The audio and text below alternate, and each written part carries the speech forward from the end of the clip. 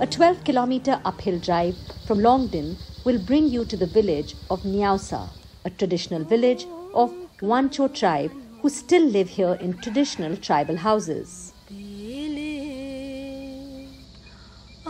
For the village, 25-year-old Phemo Manham is a role model of sorts. A young woman who has not let the challenges of living in a remote tribal village defeat her and who has created a livelihood for herself through the USHA Silai School program. सिलाई का starting जो मतलब सिलाई का interest मेरा बचपन से था।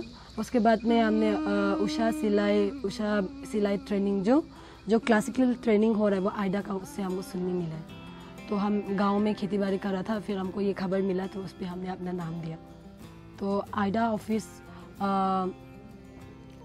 हाँ लॉन्गडिंग आइडा ऑफिस में हमने सिलाई का क्लासिकल ट्रेनिंग किया है और उसी से हमको उषा सिलाई की तरफ से गवर्नमेंट से वो मशीन भी मिला है।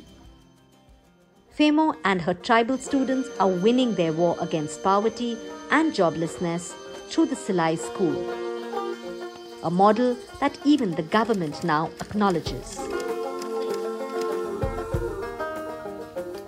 Phemo manages to save some money as well to be used later for her children.